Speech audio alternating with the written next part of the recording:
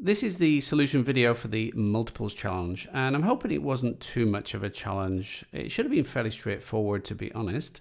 And all you had to do was use a for loop and a while loop and just list out the multiples of 6, between 6 and 60 inclusive.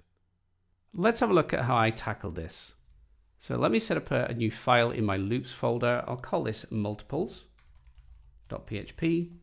As always, open up my PHP code block. All right, for the first one, let's do the for loop. So for something to be true, do something, split open the curly braces, go into my round brackets, and let's set up these conditions. So we're setting up I is equal to 6. We have to start at 6. We're going so that I is less than or equal to 60. And then we're incrementing I by 6 each time. So I is plus equals 6. Then what we're doing is we're just echoing out I, so echo I, and I'll concatenate on a little break tag. Hopefully you remembered that. Let's go across and have a look at what we've got. Go into my loops folder, click on multiples, and there we go. We've got the multiples of 6.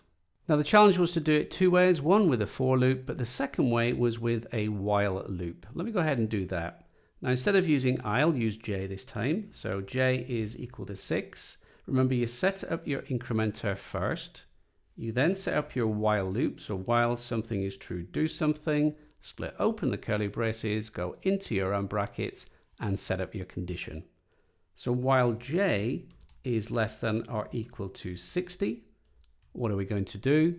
Well, we're going to echo out this. So copy and paste it in, and we'll change that to j.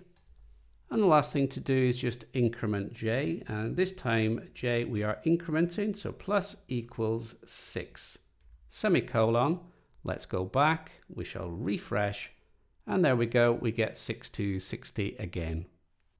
Now you're going to go straight into another challenge, and the next challenge is called Fizz Buzz. And I'll just point out that this particular challenge, Fizz Buzz, is actually used in interview situations quite a lot. So it's a serious challenge and one that you really need to think about. So before you get into that, I would recommend that you are definitely comfortable with loops and your conditions, your if statements. If you found this video useful, then remember to give me a quick thumbs up. And if you would like to be notified when I release new videos, then hit that subscribe button and remember to click on the little notification bell.